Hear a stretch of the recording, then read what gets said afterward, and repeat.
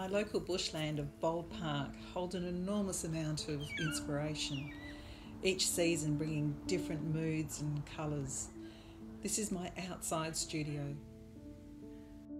Back home in my working studio, I take with me all those references from my outings.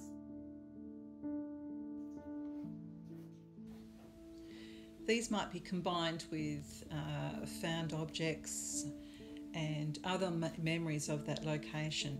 So sketches, photos, different colour references are all collated to form an impression of that space. My work is based on observation, but not necessarily all at the same time. Sometimes working on an unrelated drawing or painting sketch, I have that time to think and process where I've been to develop my work further. Actually starting the piece is the fun part, pulling out all those colours and making combinations and getting down those very first marks.